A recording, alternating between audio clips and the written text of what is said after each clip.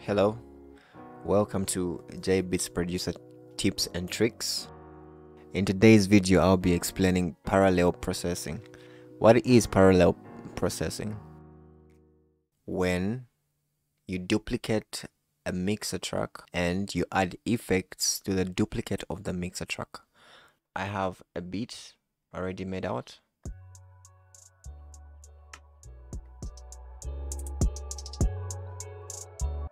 So I'll be working with only one sample, the snare.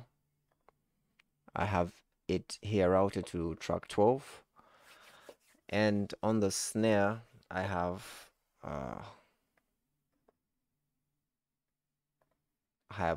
40 cent, and I have another 40 cent just for volume control. I have a drum mix here, or a drum bass, and I have the effects. The effects are return tracks in which we're going to be routing the snare to. We've got the reverb and the delay, and we have the effects bus. So now what we need to do is, first things first, you go to the snare track, you route it to the drum mix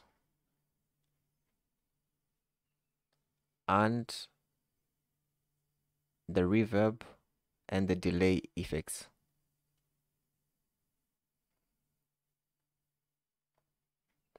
Okay, we'll go to the effects and route it to the effects bus.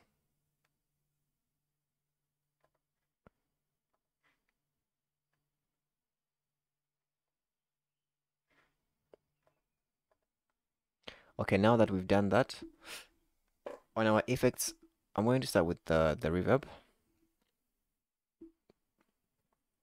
On the reverb effects, I'm going to add I already have a reverb, a Fruity Reverb here.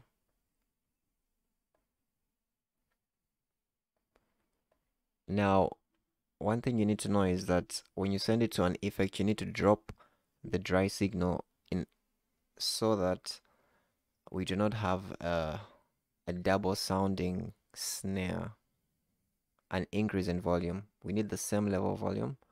Only the effects of the reverb should sound.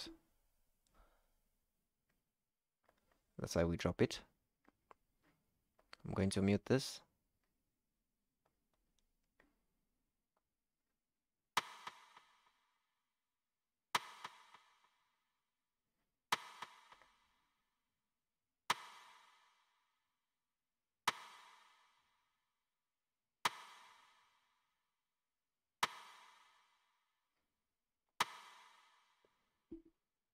Okay, so now we can hear that the reverb is working on the snare.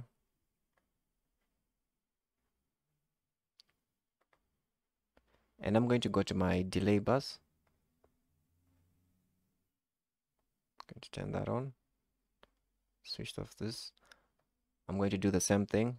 Drop the dry knob all the way down to 0.